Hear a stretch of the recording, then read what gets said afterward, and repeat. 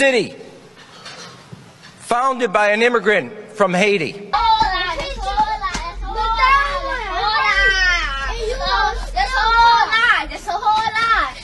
Did you know the first settler of Chicago and founder of Chicago was a Haitian man by the name of Baptiste du Sable?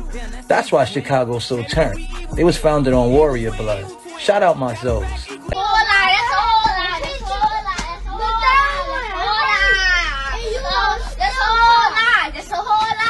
And our history is very rich and beautiful too. And one of the most unknown things in American history is that Chicago was founded by a black man.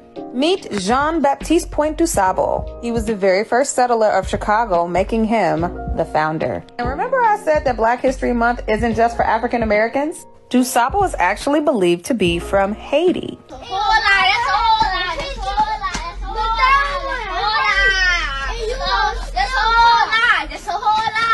Chicago was founded by Haitian men.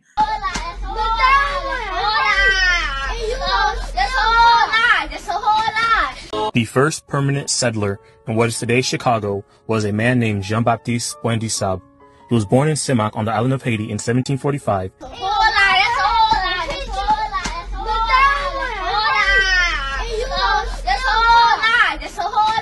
Chicago was founded by Mr. Jean-Baptiste du Sable around 1790. He is Haitian.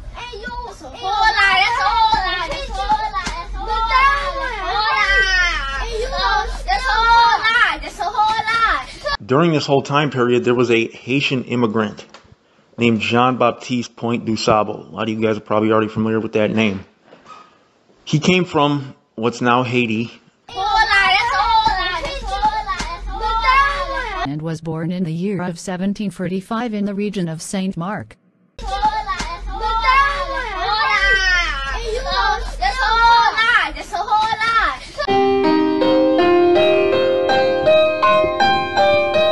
Welcome back.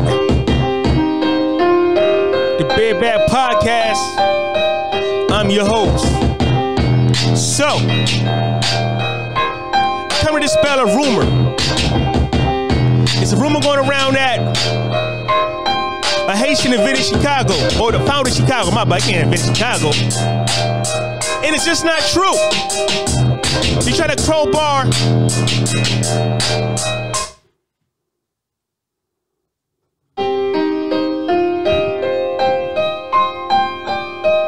Welcome back. The Big Bad Podcast. I'm your host. So,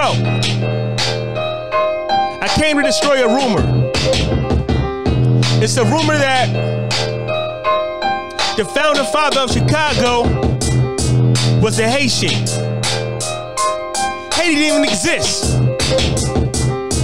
He was not a Haitian. He was from Saint Dominique. I'm going to prove that and dispel all the rumors. We cannot let Caribbeans or Africans crowbar their way into American history. Let's go.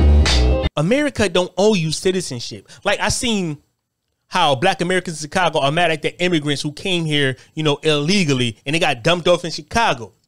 Chicago residents like, nah, like that. Like, no, get them the fuck out of here. We don't know these people. We don't know these people. We don't owe these people. Why they in our community? If the government will bring people into the country, that's fine. They don't have to bring them to our community. Bring them to the white community. Bring them to the suburbs. Bring them to the Latinos. Bring them to Latin America. Bring them to the Latin communities. Don't bring these people we don't know to come and get our resources and the things we fought for in our... Nah, we don't want more competition. It's hard enough as it is. We're already in poverty. We don't want people from poverty to come and add more poverty and more problems. When you mix people and you mix chemicals, you get a reaction. So you mix people, you're going to get a reaction. It's going to be tension. It's going to be a culture clash. We don't need that. This is our country. This is not their country. See, all these Europeans and white people who live middle class, these are immigrants. So Haitians have more in common, or Latinos have more in common. Everybody have more in common that's immigrants with each other. 75% of America is immigrants. 75% of immigrants. And the large part that's not immigrants are black Americans. A few white people are not immigrants, but they're dying off. Their numbers is dying. My thing is, you don't put immigrants with citizens and people of this country of the lineage. We are the Americans. You put immigrants with immigrants. You put them with the Italians. You put them with the Jews. You put them with the Latinos. You put them with the you don't put them amongst the black American. You don't put them amongst us. We don't know these people. And some people saying, but Chicago was founded by a Haitian. Let's stop that lie. Chicago was not founded by no Haitian. John Baptiste, St. Bartholomew, I can't say that Haitian shit, but John Baptiste, the alleged founder of Chicago, he was not Haitian. Haitian wasn't even developed when he was born. He's from Saint Dominique or Hispaniola, the island that proceeded before the Haitian Revolution. He wasn't even in Haitian. He wasn't even Haiti fighting a revolution. He was in America already. He's from Saint Dominique. Saint Dominique is a French colony. Haiti didn't exist yet. So if he was born in Saint Dominique, he was French descent, not Haitian. So let's end that rumor. So you're saying, oh, Chicago, Haitian's supposed to, no. He wasn't a Haitian. He was a Saint Dominique. But yeah, let's end that rumor. Chicago was not founded by no Haitian. It was by somebody from Saint Dominique, not Haiti. Let's clear that rumor up. As you can read here, who John Baptiste is, right? It says when he was born around 1750, right? Cool. Okay. He traveled to North America in his 20s. That'd be in his 1770s, right? Cool. Okay. So in the 1770s, that means the French Revolution haven't happened yet. And that definitely means the Haiti Revolution didn't happen until 1791. That's when it started. Haiti didn't exist until 1804. This man was not from Haiti. His parents was from Haiti. His dad was a Frenchman. His mom was an African slave. Where do we get Haitian from? Because it's the same island. Okay, check it out, right? If that was the case, how come we don't call Haitians and Dominicans Hispaniolians?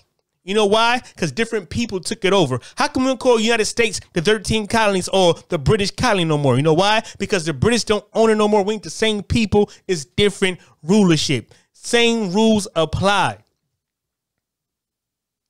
John Baptiste was not Haitian. I'm going to repeat. The Haitian Revolution didn't start until 1791. He was in America in the 1770s.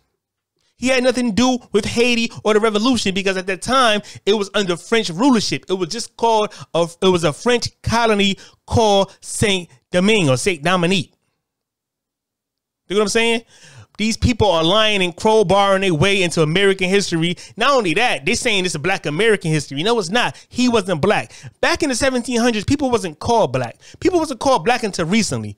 Black used to be called an ins. Black used to be fighting words. If you ask your grandparents when they was kids, you called them black. Those were fighting words. People was called colored back then. Wasn't people with color. Black Americans was the only colored people. We was called colored, we was called Negro, and we was called the N-words. Black didn't exist until like with the late 60s and the 70s. The minute we started saying we black and we proud, that everybody who want to identify as black. That's just not the case. Black is not a race. Black is a classification, it's an American classification for one. For two, it's a black American identity.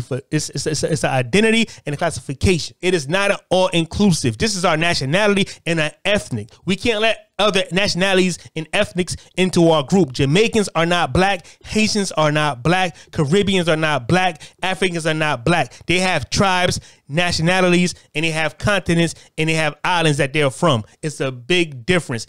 Death of the clout chaser. Everybody chasing the clout, and we are the clout. Black Americans are the clout. It's the era of gatekeeping, my niggas. Look, we ain't doing none of that inclusive. We ain't doing no lying. We ain't doing no crowbarring everybody out.